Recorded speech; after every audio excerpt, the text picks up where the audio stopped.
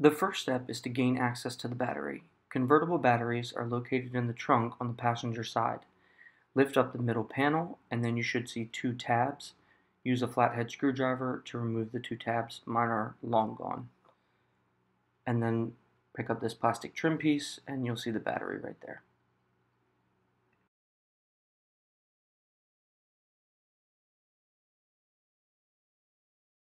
Step 2 is to test your battery with the car off. Grab your multimeter and set it for double-digit volts. In this case, mine is 20 volts there on the right.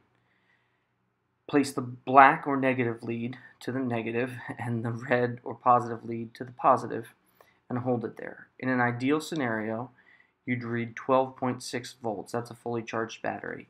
BMW says anything less than 12.2 is a problem. Mine is obviously a problem. So I now know that my battery is probably no good. What I want to learn is if my alternator is also no good. To do so, I know that the alternator should make a charge of 14.4 volts when the car is running.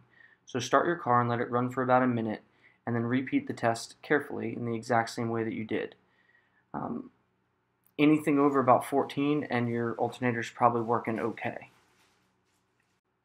So I now know that my battery is no good, and I'm going to remove it and replace it. The first step is to turn off the car if you had in fact left it on.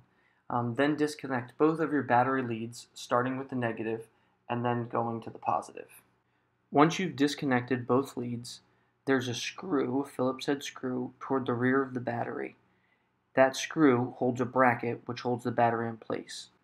There's the screw right there, and there's the bracket right there.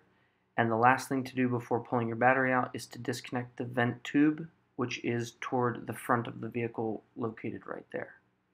Go ahead and remove your old battery. Be careful, they're usually pretty heavy, but they do have handles. And grab your bracket because you're going to need it for the reinstall. The next step is to install your new battery. The first thing to ensure is that you have the correct size battery for your vehicle. Next, ensure that you install it properly with the positive end toward the front of the vehicle. After you've installed it correctly, you want to go ahead and place the battery vent tube, which is toward the front of the vehicle also. And then on your battery, on the plastic piece, you should have another cap for the tube on the back side.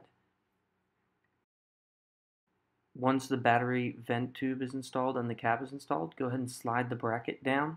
Usually you need to push the battery as close or as forward to the front of the car as possible. When installed correctly, the bracket should be flush against the BMW housing, denoted by the red lines, as well as flush against the battery, the green line.